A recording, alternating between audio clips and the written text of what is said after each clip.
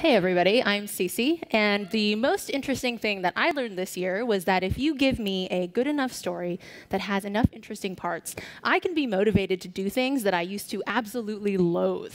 For example, running. So ever since I was a little girl, I hated running for two reasons. First, sweating is gross. And second, I get really bored, right? So when I tried running as a little kid, I would spend the entire run thinking about how miserable I was that I had decided to run. Doesn't work out very well.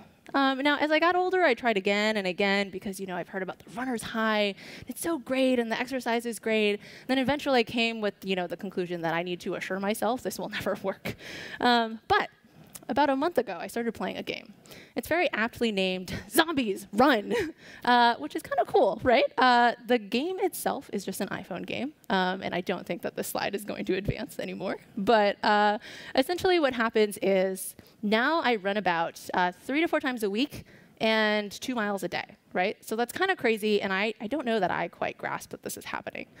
But the way it works is through sort of a motivational story. All they really do is they take together audio files and they mix it in with your own music, and suddenly when you push play, you become the main character in a zombie apocalypse story. Okay?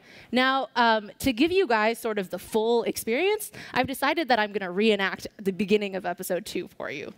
Now, I first have to catch you up with what happened in episode 1. So imagine you're on a helicopter and you're flying to this town to give them supplies, when all of a sudden somebody shoots a rocket launcher at you and your helicopter goes down, right? So you parachute out, you get on the ground, you know there are zombies around here, and you book it. Now, someone is talking to you on your headset. You don't know who. He claims he's from the town, but he doesn't know if you're alive or dead, so he's just talking.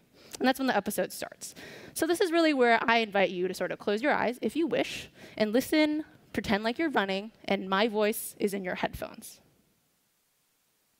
Wow, there's someone alive down there. Hey, can you hear me? No answer. Still, look at him go. Heading for that tower, just like I said. Okay, running person. If you can hear me, you're doing really great. The main pack is behind you, and you're going to come out of this forest really soon. But there's I can't think of a better phrase than small army of zombies coming to get you. I don't do very well under massive pressure. But that's okay. You're going to be okay. If you just head towards that large building to your left, everything will be okay. Hey, look at that. They're changing directions. Oh my God, you can hear me. Okay, great, it's cool. We're gonna get you safe. We're gonna bring you in, and no, we are not gonna ask them that question because they might be injured. All of the more reason to ask them that question. Listen, my name is Dr. Abel, and I'm the medic here, the only medic at Abel Township. Your path is going to take you almost to the old hospital, and we know there are medic kits there from the first wave of infection. If you could pick up just 1 or 2, that would help us. But it's too dangerous. You know what happened to Runner 5. All of the zombs are headed towards the site of the crash. But what about whoever fired that rocket launcher? Listen, if someone is going to kill that runner, taking an unusual route will make it harder, not easier. I don't want to be hard-headed, but everyone in this township earns their keep. You should be able to see the hospital by now. If you get there and you can't find anything, we might not be able to let you in when you get here. So that's the beginning of episode 2. It's pretty great.